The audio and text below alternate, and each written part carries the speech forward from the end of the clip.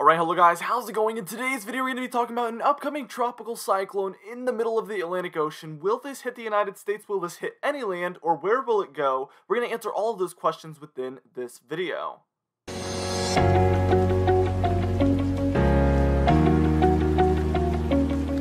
Alright, now first things first, we're taking a look at the National Weather Services, or the National Hurricane Center's 2-day graphical tropical weather outlook. And as you can see, over the course of the next 2 days, there's a 50-50 shot that this one basically develops into a subtropical cyclone. I expect that this video might even be out after this one is already developed, unfortunately. I'm making this on the morning hours of May 20th right now, which is Thursday. So Thursday morning, it is 8:13 a.m. from the time I'm making this video. I'm probably going to upload this tomorrow on the 21st, Friday. So if it is already a tropical cyclone, that is why, because I have been making this video the day before. So some of this information might be coming kind of like talking about the past for you from when you're listening to this. I know it's confusing, but that's really just how it is, I guess. Now, by the time we move on and take a look at that 5-day graphical tropical weather outlook, you can see that we have a 90% chance of development with this one. So the National Hurricane Center is almost certain that this one is going to develop over the next 5 days. Another unfortunate statistic here is that this one looks to be heading towards Bermuda possibly, and then kind of doing a loop, and then, well, we'll have to see what it's going to do by then, because that is pretty far out, and obviously things can change quite a bit over the next 5 days, especially with the direction. So we're going to want to pay close attention to that. And I don't want to give anything away too soon before it's, nearly certain. So basically, I know that it is heading to the north, and then it's expected to curve back south. So it's kind of going to do a horseshoe, and then what it does from there is a little bit more of a question mark, but it's expected that it's going to kind of loop back around and end up pretty much where it's at now, or a similar region, and then possibly head up towards Greenland or Europe. So this one's going to be all over the place, guys. This one is going to be heading in all sorts of wacky directions, and this is the most common storm track that we see when they do kind of a loop or anything weird like that, where things can kind of go unexpected. We've seen this time and time again, where things can go in completely different directions than anticipated. By the time we take a look at that satellite imagery, you can see that basically there's not a lot going on yet.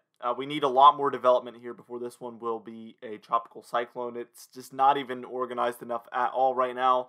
I do expect that it will get its act together, so that isn't really a question. But right now, I know that we're more than 12 hours away, most likely, from tropical development because of just how underdeveloped this looks at this point in time.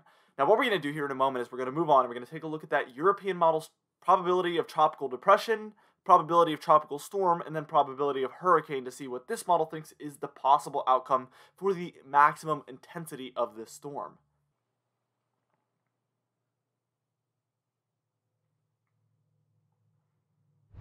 Alright, now here we are taking a look at the European model's probability of tropical depression, which is 20 knots. As you can see in that dark red there in the middle of the Atlantic, we have a 90 to 100% chance that within the next 3 days, according to this model, we see a tropical depression form. So this model is almost certain that that is going to occur before Sunday is around. Very, very interesting. Obviously, this is one of the best models in the world, so we take it very, very seriously whenever this model says, well, practically anything. But definitely to see it this confident is a big factor moving forward. It really feels like over the next 3 days. So within that 5-day period, it thinks the earlier portion of that we could or should most likely have a tropical depression status storm by then. From what I've heard, it's most likely that that will occur by tomorrow, is what I've been hearing from the National Hurricane Center. So I do believe that, by the time we reach nightfall on Friday, we will have a tropical depression. Or sorry, you're probably watching this on Friday. By tonight, on Friday, it should be tropical depression status if it isn't already. Now, by the time we take a look at that probability of tropical storm, which is 34 knots, you can see within the next 3 days, this is also a 90 to 100% chance as well. So this one is also extremely confident that we're going to go from tropical depression status all the way up to tropical storm status in a hurry. So this could be a higher end, or yeah, I mean, pretty much for this time of year, a tropical storm is a little bit of a higher end storm.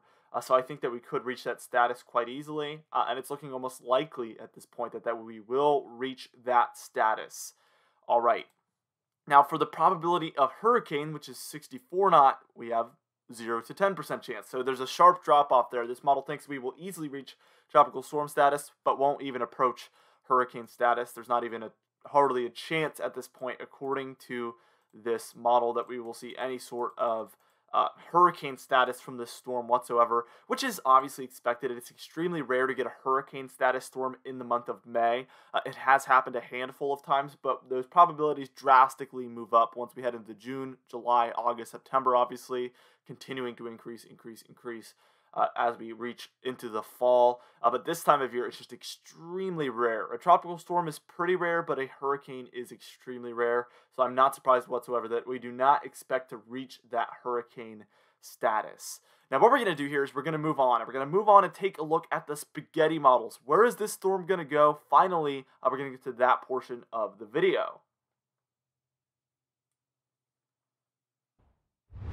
Now, here is our spaghetti model guidance here, and you can see it looks kind of like spaghetti. That's why it's called spaghetti models. There's models all over the place, and this shows us where those models each individually think that basically this storm is going to go. And you can see the ones to the left kind of take it for that loop that I was talking about, and that's the one that really reaches close to Bermuda, or if not hits Bermuda, and then it curves back northward, and you can tell that they either go towards Newfoundland, Greenland, or possibly Europe or Africa, but there's a wide range of locations that this one could head towards after it basically does that loop. There is some that just take it straight north and to the right, or better yet, eastward, and that heads more towards Europe, Africa, and Greenland still. So regardless, they end up kind of going to the same place after that is all said and done, whether or not it does the loop or not. And the good thing is that takes it over the ocean for a very, very long time, especially the very northern portions of the North Atlantic, which is even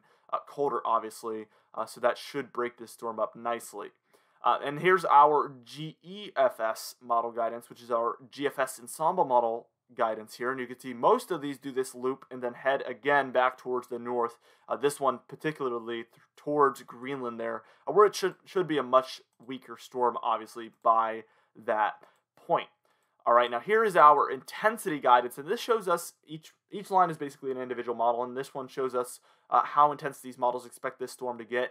And as you can see, pretty much all of these take us towards a middle tier tropical storm, 45 to 55 knots basically. And that's about it.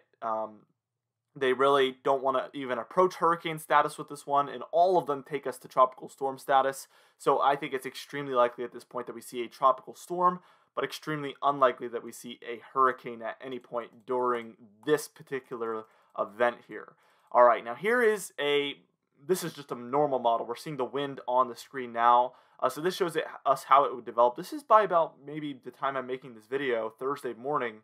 And as you can see, kind of underdeveloped. We have 20 knots showing up, maybe 20, or sorry, that's miles per hour, 20 mile per hour to 30 mile per hour showing up around that spin there in the middle that you can see.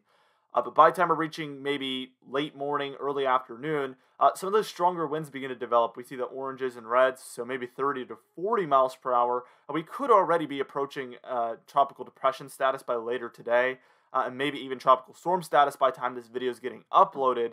So that's just something to, obviously be aware of. If you're watching this video and there's a tropical storm, well, that's what happened.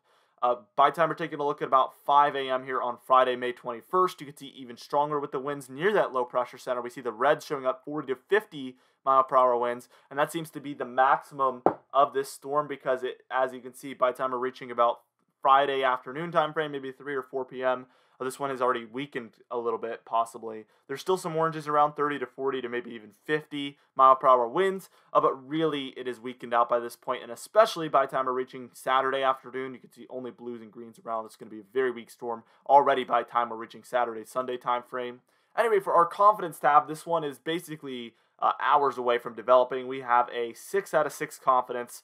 There's basically no doubt in my mind that we will have a tropical depression, and I'm extremely confident there will be a tropical storm as well. So that is why I'm at a 6 out of 6 maximum confidence. It's been a while, but we are here. Anyway, for today's patron highlight of the day, I want to thank you all for supporting the channel, but especially our platinum patrons, John Bembenek, James Wade, Dovey Nagel, Larry the Pan, and Donna Carnes, alongside our diamond patrons, Bill Roberts, Marcus Connolly, Noah Harley, Michael Codalessa, Catbite, Charles Stinnett, Sidney Klein, Mark J, Luke Falago, Gary's, John Coolisi, and Dwight Balin. If you would like to be a part of this awesome Patreon patron end screen of the day. You can do so by joining our very awesome Patreon page in the description and in the pinned comments down below. I would also like to thank our channel members, our Weather Top Dogs Hair Farms 1, alongside Catbite as well. If you want to join this one, you can do so by clicking that button next to the subscribe button down below today. Anyway guys, thank you so much for watching this video. Be sure to destroy the like button. Be sure to leave a comment down below to help that YouTube algorithm out. And be sure to subscribe if you like weather-related content. I will see you guys in the next video.